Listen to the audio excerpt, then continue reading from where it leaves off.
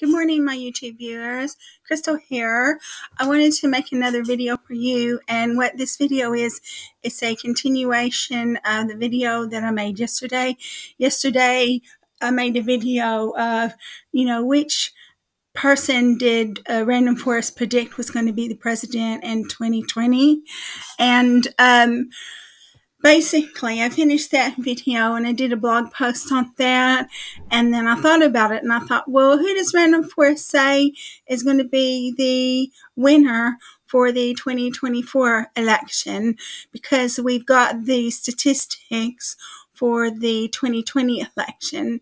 So what I did was, in my previous program, I combined the 1976 to 2016 election data, and then added the 2020 election data to that to make one big data frame, and then I called it series.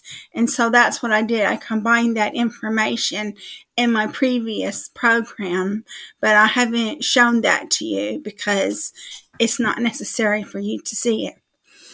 And so now we've got a new data set that is a compilation of the data sets that I got from Kaggle and from MIT, and I've quoted those data sets in my program so you can see that. So now what we want to do is we want to find out, who does Random Forest predict is going to be the winner for the 2024 election, because we've got all of that data available to us. So we should be able to make this prediction and see what happens, see how machine learning fares when we go to predict the U.S. presidents. But in this instance, since we don't know who the runners are going to be, we're just going to predict the party, whether it's going to be Democratic or Republican. So that's what we're going to do. So the first thing that we're going to do is we're going to import the libraries that we're going to use, which is Pandas, NumPy, Matplotlib, and Seaborn. And then we're going to read the data file. The data file is a file that I had made in my previous program. Although I made it last night, I just appended it to the previous program. And then I downloaded it. And I downloaded it and I saved it into my GitHub account. So that file is actually in my GitHub account. So we're just calling it train. And so we've read the file in, so you can see that we've got the state, the candidate, the party, the year, and the candidate votes.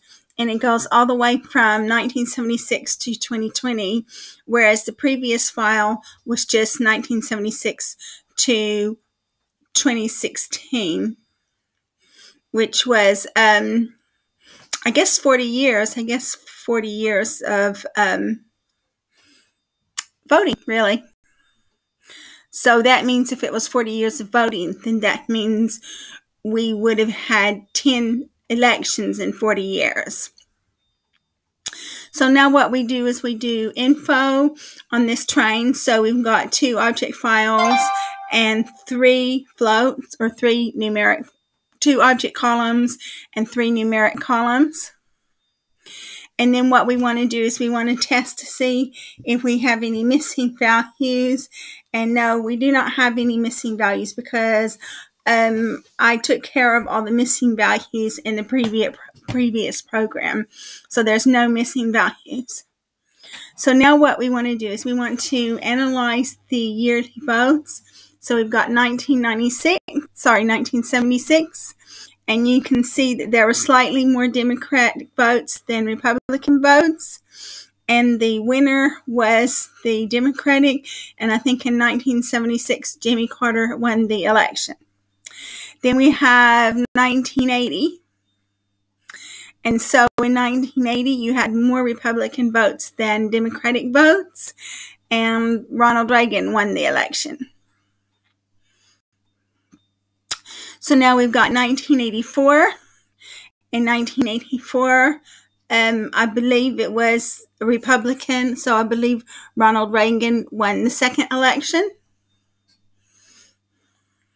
And now we've got 1988.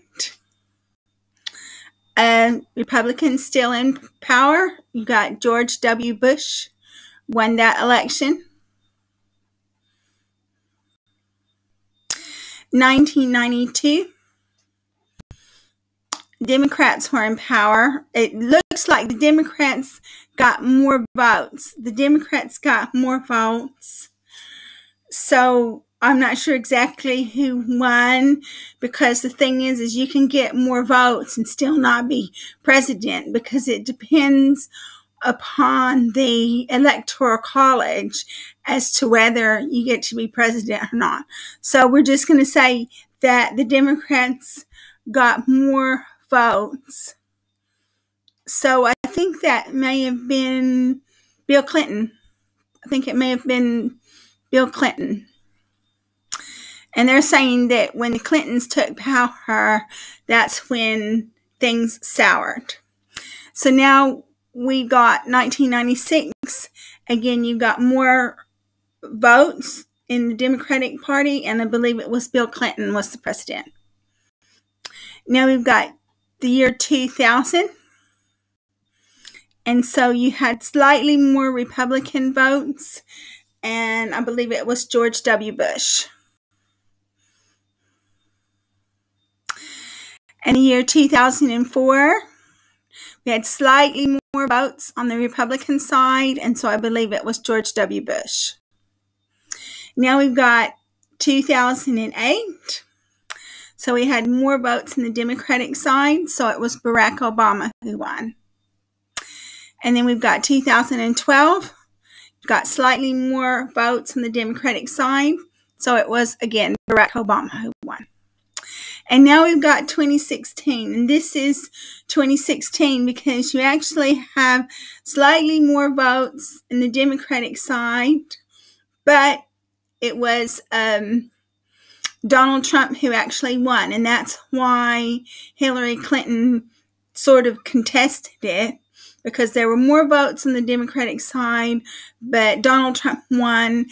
And the reason why is it's not the number of votes that win the election. It's to do with the Electoral College, how many votes are in the Electoral College.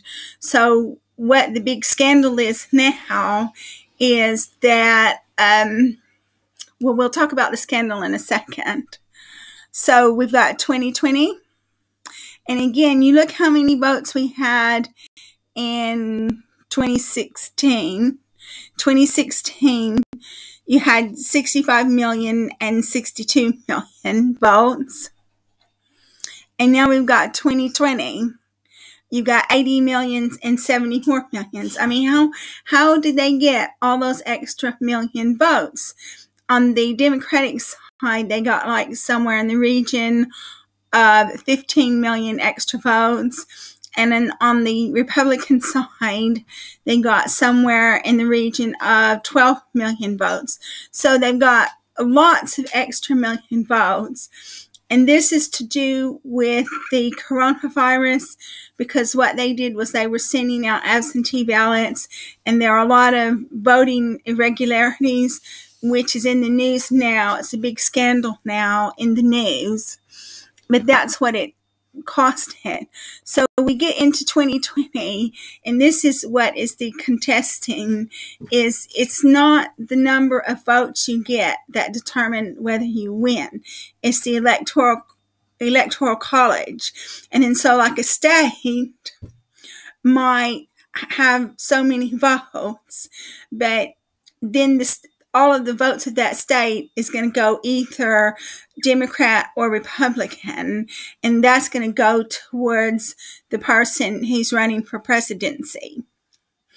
And so, and then in December sometime, they're going to have the Electoral College, and the Electoral College is going to say, you know, who won the presidency, and that's what all the hoopla is about, because you can see from what we showed you in 2016, there were actually more votes in the Democratic side than the Republican side, but Trump still won the election because it's to do with all of the states either being Republican or Democratic, and it's also to do with the Electoral College, and that's why Hillary Clinton wasn't happy, and Hillary Clinton was claiming voter fraud, but she wasn't the president, so she didn't have all of the facilities and the tools available to her to try to rectify this problem. And then now in 2020, again, we still have more Democratic votes than we do Republican votes. But Donald Trump is claiming voter fraud, and he's taking it to the Supreme Court. And they picked out a lot of anomalies, such as dead people voting, such as voting equipment voting machines that have a back door in them so you can go in and hack into it. Such as people who were leaving the state voting, such as people being sent absentee ballots when they did not request them, such as people in nursing homes voting, and all kinds of anomalies. So all those anomalies need to be addressed. But it does indicate, because they were saying that in the middle of the night, that Trump clearly had won the election on the Tuesday night of voting, but in the middle of the night, they went and dumped millions upon millions of ballots in these counting stations. And that's obvious because in the 2020 election, you got like 81 million votes for the Democratic Party and 74 million votes for the Republican Party. But if you go to the 2016 election, the Democrats had 66 million votes and the Republicans had 63 million votes. So you have around 14 million extra votes with the Democrats and around 11 million extra votes with the Republicans. So where did they come up with all these extra votes? I mean, has the American population increase that exponentially where you would have all of these extra votes? So that's something that needs to be looked at. I mean, just as a person that's, not really into politics and doesn't know a lot about politics, it's just basic math. You say, well, where did all these figures come up? And we'll look at, so we've got the figures for 2016. Let's look at the figures for 2012. So these are the figures for 2012. For 2012, we had 64 million Democrat and 61 million Republican. And then for 2016, we had 65 million Democrat and 63 million Republican. So that's roughly the same, just a very small increase in votes. So you can see that this definitely is an indicator where there definitely are irregularities in the voting. So now that we have analyzed the data, what we wanted to do is we wanted to create a data set. So we created this data set by using the pivot table. So you've got your year, your state, your party, and all the voting years from 1976 to 2020, which I previously discussed. And then what we want to do is we want to make this time series. So we're going to create a variable called state, and that's called dataset state. And we want to create a variable called party, and that's called dataset party. And dataset equals dataset drop state and party. So we have dropped the state and party from the dataset. So now the only thing we have is the years of voting. And now what we're going to do is we're going to define our X, Y, and X test variables. And so this is done a little bit differently. We're not going to be using the train test split. So Y train equals dataset ILOC, and you're only going to be using the very last column, which is 2020. X train is you're going to drop the very last column of data. X test is you're going to start from the first column of data all the way to the very end, because you remember that in Python their number starts with 0. And then what we want to do is we want to test the shapes. And now what we're going to do is we're going to define the model, and we're going to use AdaBoost Regressor with Random Forest Regressor as the base estimator, because I've had a lot of success with AdaBoost Regressor and Random Forest Regressor, and then so we get our answers. And we had a 99.87% accuracy on these numbers. And now what we wanted to do is we're going to predict on X test, and we're going to make it integers because the vote is an integer. And then so the next thing we're going to do is we're going to create a new data frame, and we're going to call it State, Party, and Prediction 2024. So that's the new data frame that we have started. And then what we're going to do is we're going to do a graphical analysis of this. So again, you're going to see that there's going to be slightly more votes on the Democratic side than the Republican side. But as I said before, the way they do it in America, you don't win because of the number of votes that you've got. You win because of the Electoral College. So let's say you have a state. So a state is going to be either Democrat or Republican, and all of those votes are going to go either to the Democrat side or the Republican side. And that's why Trump is suing these particular states, and he's trying to get a recount. But it's futile to get a recount, because what they did was they separated the envelopes from the ballots, so they have no idea of knowing which ballots are not legal, because they separated the envelopes from the ballots. So they're just recounting the same old ballots all over again, but they have no way of knowing whether these ballots are legal. So it's just an exercise in futility. So this is our predict winner. This is what Random Forest thinks is going to happen in 2024. Random Forest thinks that there's going to be more votes on the Democratic side than the Republican side. But again, it's determined by the Electoral College. So if we won just on the number of votes we had, then the Democrats would win. But because it's the Electoral College determines who wins, that's the basis of another machine learning program. So thank you so much for watching this video. I will leave the